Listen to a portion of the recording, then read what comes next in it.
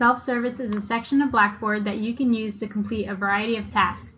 It can be used to choose classes, make payments, update personal information, as well as perform other functions. By the end of this tutorial, you will be able to find the Student Center, navigate the Student Center, understand your account, and make a payment online. Before you learn how to take care of your student finances, you will first need to know how to get to the right section of Blackboard. First, you will log in this website and sign in.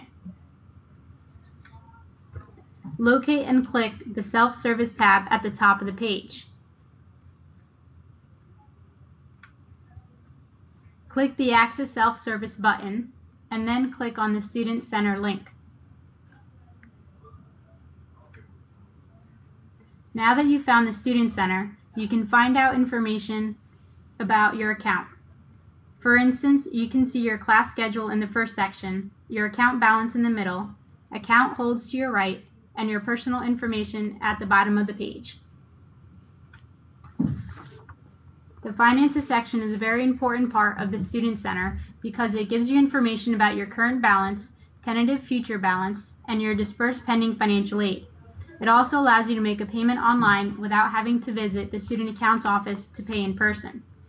Your current balance will be displayed in the light blue box labeled Account Summary within the Finances section. If there's an amount next to the words "You owe now," there is a good chance that you will have a balance due for the current term that must be paid.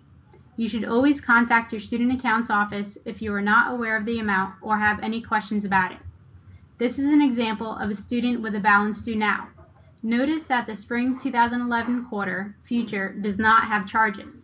Sometimes a current balance comes up as future due, even though charges are not applied for future terms.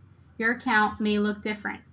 Your future balance should be verified by a Student Accounts representative to make sure that your financial aid is appropriate and that your tuition matches your credits you intend to take when it's time for you to clear for the next quarter.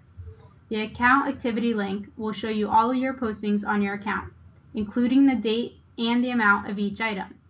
You will be able to see financial aid and student account postings such as tuition and payments for many of the quarters that you have attended.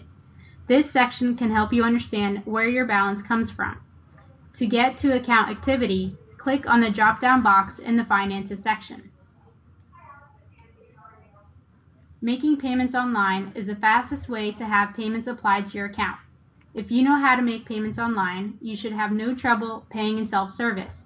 The online payment types that are currently accepted are credit card, debit card, and ACH transfer or e-check. The method for applying each of these payment types is essentially the same. The only difference is the information that you need to provide. Step 1. Click on the Make a Payment button in the Student Center.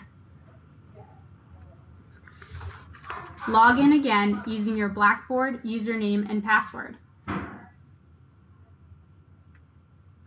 Click on the Make a Payment link on both screens. Type in the amount that you would like to pay towards your account balance and click Continue. Select your payment method. You can pay via credit, debit, or through your checking account. Fill in all the required fields for your payment.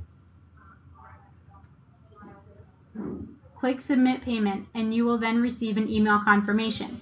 If you have any questions about using the Student Center, your account, or about making payments, please contact your Student Accounts office. Contact information for each campus is located on our Blackboard page under Contacts.